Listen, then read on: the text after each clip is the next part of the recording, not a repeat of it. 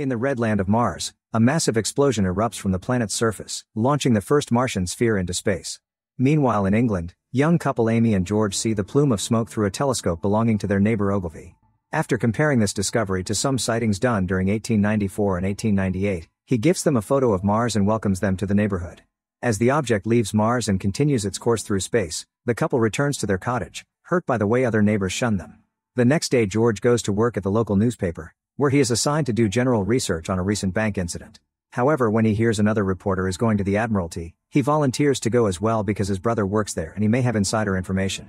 Moments later, George waits for the minister and his brother Frederick to finish giving a speech about the recent Russian attacks and the Anglo-Saxon racial superiority before approaching Frederick to talk in private. The brothers haven't seen each other in a while, and George wishes Frederick visited his home to give Amy a chance. However, Frederick is still angry because George brought shame to the family by leaving his wife to run away with another woman and now he refuses to be seen with them. In the meantime, Ogilvy continues taking photos of Mars, curious about what the plumes may mean. Later at home, George gives Amy bad news. It seems Frederick won't be helping him get a divorce. To make matters worse, his boss keeps printing George's articles using another reporter's name. Suddenly the couple is startled by a bright light and the house starts shaking. When they go outside, they see a plume of smoke crossing the sky. Ogilvy doesn't hesitate to leave in the middle of the night to investigate and is shocked by what he sees. Meanwhile in a desolate red land, a strange red robot-like structure is surrounded by a heavy smoke, seemingly broken. The next morning, Ogilvy invites the couple to see what he's found in the forest. There's a scorched trail on the ground that takes them to a mysterious sphere that has destroyed all the trees that surround them. Ogilvy thinks it's something that fell from space like a meteor and he's already called the royal astronomer, but the couple worries this may be an attack from Russia. George takes a few pictures and since the telegraph lines are down, he must go to the office with the news. Unfortunately, the editor once again wants to give the story to another reporter, so George snaps and demands an explanation. It turns out the lord that owns the newspaper has blacklisted George because his name now equals a lack of traditional values. Furious, George decides to quit. Afterward he goes to see his wife to beg her to sign the divorce papers, pointing out they were never happy together, but the woman refuses, saying she won't allow anyone to have George as revenge for the shame he brought to her.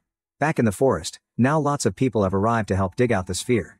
When Ogilvy touches it with his trowel, the ground suddenly shakes and the meteor begins to expand, its top layer slowly cracking open. At that moment the royal astronomer Stent arrives with his own team and a bunch of policemen to take charge of the site. Soon a whole curious crowd gathers around the excavation, and George arrives looking for Amy. The sphere suddenly begins grumbling, and Ogilvy notices a clockwork ticking sound coming from it. The cracks on the sphere's surface finish breaking and the brown cocoon comes off, exposing a slick black surface beneath.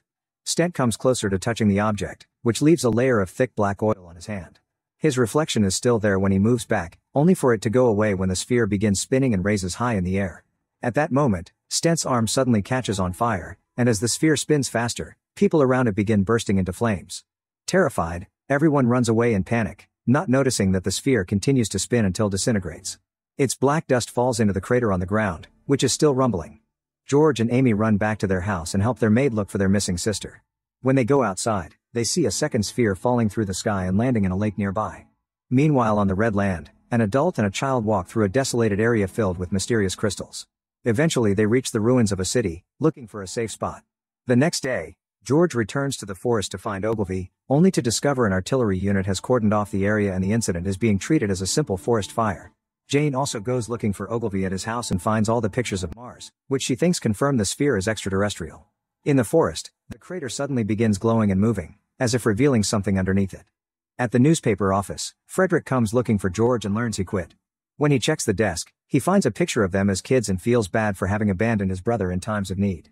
The editor shows him a map, explaining that the explosion happened near George's home. Back in town, George and Amy reunite to discuss their future, only to be startled by a weird noise. A bunch of soldiers appear on the streets and urge everyone to run away because something is coming, but it's too late. Explosions suddenly start happening all over the place. As buildings start to crumble, George and Amy run to their home to get their maid, but they have to watch in horror as part of the wall falls on top of her, killing her. At that moment a scared lost horse runs down the street and George grabs it so they can escape, but the couple barely moves when they hear their dog crying.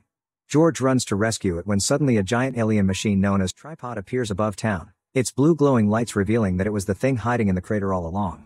Its destruction causes debris to fall and block the road, splitting the couple. George tells Amy to escape and ask Frederick for help, and she rides away with tears as more explosions go off around her beloved. Hours later, the entire town has become ruins. In London, Frederick argues with the Prime Minister about what to do, and they decide not to tell the citizens anything yet. The palace is taking in refugees and Amy arrives looking for George, but nobody has seen him. Frederick is angry with Amy because he thinks his brother would be safe now if he hadn't run away with her, but he shuts up when Amy confesses she's pregnant. Meanwhile on the Red Land, it's revealed that the two people are Amy and her son George Jr. This isn't Mars, it's future London, which has become a post-apocalyptic city in ruins. Amy checks the notes on the walls left by survivors, but she doesn't find who she's looking for. Afterward she goes to pick up some food from the drive and Junior finds a little magazine on the floor, telling the story of how the Martians were finally driven away.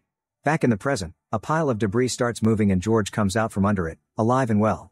There's nobody left in town, so George returns to his cottage and discovers the maid's body is gone. He can't find Amy, so he writes a letter to her in case she ever comes back. Suddenly he hears a whistle, which turns out to be a soldier looking for other survivors. They're trying to find a way out of town together when they hear a baby crying nearby, so they run to rescue him. Unfortunately the tripod shows up again and the men have to hide behind a building to avoid it. The tripod continues to shoot its laser beams and soon the baby stops crying, indicating he died. The duo keeps going and eventually reaches another town, which is also in ruins. George wants to keep going and reach London to look for Amy, but the leader of the artillery unit threatens him into staying and fulfilling his duty as a British citizen to defend the land. In the meantime in London, Amy continues to look for George among the refugees to no avail. Frederick points out he isn't on the records and that maybe he went back to his wife. Afterward, Amy presents Ogilvy's pictures to Frederick and the Prime Minister, who finally believes the story of alien creatures attacking Earth. He makes an official announcement in front of a crowd, telling them not to worry because they have the best army in the world. In the future, Junior continues to read his magazine and Amy tells her his dad had also fought in the war against the aliens. The text says the army had trouble because normal weapons didn't work. Back in the present, the artillery unit finds the second sphere in the forest and prepares to attack, ignoring George's warning that it may not work. As the sphere begins spinning and floating, they bombard the sphere with cannons and gunfire until it explodes in black dust.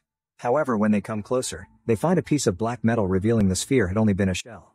At that moment a tripod appears and ignores the general's attempt to parley, opening fire and eviscerating all the soldiers. George manages to run away, only stopping once to look back and discover more tripods have arrived. Around the planet Earth, thousands of spheres keep on falling. In the future, Amy is helping feed a group of refugees and steals a can of beans for herself. One of the men notices this and grabs her hands, announcing she'll pay with her body. Later at home, Amy opens the can and discovers her sacrifice had been for rotten food. Back to the present, a black smoke finally hits London, announcing the arrival of the tripods.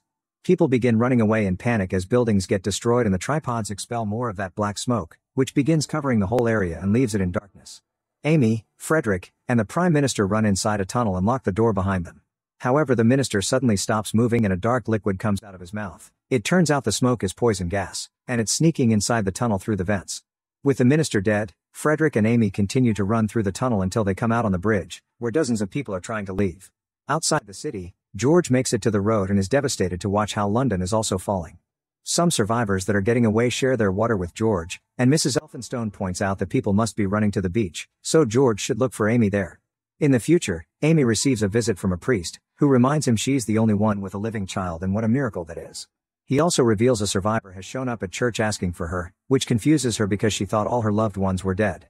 After the priest leaves, Amy grabs George's letter to reread it. Back in the present, George helps a sick couple go down the road and together they reach the beach, where thousands of people are trying to escape on emergency boats. As everyone fights to get a spot, Frederick asks a soldier for an update and learns all government buildings have been destroyed. The army can't do anything because none of their weapons can damage the tripods. Amy wants to keep looking for George, but Frederick thinks the baby is the priority and forces her to leave on a boat. At that moment, George finds Frederick and hears about the boat, so he begins yelling her name. Amy immediately hears him and both of them jump into the water to finally reunite. Suddenly another explosion is heard and the tripods arrive at the beach too. Many of the boats are hit by the beams and sink, but George and Amy manage to rescue a little girl called Lillian before running back to the shore, where they watch how one of the tripods is finally defeated and falls to the ground. The group reunites with Frederick and begins running away as more tripods keep attacking the area and abruptly fall on the sand when they're shot down. In the future, Amy waits for the person that asked for her, who turns out to be Ogilvy. He had disappeared because he had been sick, and then he joined the government to help develop new weapons. Eventually even government buildings ran out of food, so he decided to come back. When Ogilvy asks about George, Amy says she lost him during the war and never saw him again. Ogilvy explains people remember things incorrectly. It wasn't a great victory in a war, it was a seedling. His theory says the aliens used the black smoke to kill the planet and transform it into a new Mars. Considering how everything looks red, babies aren't born, and nothing grows on the ground except for those mysterious shards. Amy wonders if it truly had been the army who defeated the aliens, and points out many people had felt sick back then. Ogilvy immediately gathers some samples and begins doing some research on the matter while chatting with Amy. He explains he escaped by jumping into the river and asks Amy how she managed to escape too, but she says she doesn't remember. In the present, George's group together with Mrs. Elphinstone returns to town to hide inside a house while the sky is darkened by a thunderstorm. There's no water on the taps, but at least they can rest. Suddenly the buildings begin shaking and everyone runs to hide under the furniture as a tripod shoots its searching light through the window. It leaves after it finds nothing. Then the adults make sure to close the doors, unaware that there's something dangerous running down the hall now. The next morning, the group wakes up to discover it's still dark even if it's 9 a.m. When they come outside, they discover the black smoke is smothering earth and hiding the sun. There's also a fallen tripod outside the house, and they don't understand what killed it since the army isn't in this area. George and Mrs. Elphinstone aren't feeling well, and George wonders if there was something in the water they drank. Amy and Frederick wander around the house looking for food, and when they hear a noise, they think it's just a broken door banging. However, the alien creature is following them in the darkness. When they make it upstairs, the noises get worse. Amy walks slowly to enter a room, only to get startled by a body by the window. Frederick comes to check on her and realizes the roofs have lots of refugee bodies on them, and only the aliens could have thrown them there. At that moment they hear the loud noise made by the tripods, so they run back to the kitchen to hide with George and Lillian under the tables. Mrs. Elphinstone is too weak to move and the light flashing through the window detects her presence. Soon a grotesque alien creature enters the room, stabs Mrs. Elphinstone with its claw, then uses a stinger to absorb her life force before dragging the body away. In the future, Amy worries about Junior because he's also sick and the hunger makes it worse. All around her, the bodies of sick people are carried away to be burnt while Ogilvy continues to watch Mars with his telescope. Amy wonders if it was this sickness that killed the aliens too and asks Ogilvy to take samples from sick people to create a serum. To convince him, she explains she does remember how she escaped, she just doesn't like thinking about it, then she tells him the story. Back in the present, George and Frederick argue about how they should proceed. Frederick thinks they should make bombs with lamp oil and fight back, but George thinks the alien invasion is a punishment Britain is getting for dominating the world. Both men soon lose their temper and Amy has to pull them apart, pointing out the right choice is to leave. The group slowly makes their way to the door, where they see an alien walking down the street in a funny way, probably because of the sickness. Lillian realizes she dropped her toy and goes back to grab it, but at that moment an alien shows up and kills her quickly. The three remaining adults run away and Frederick confronts the other alien by throwing his makeshift bombs at it.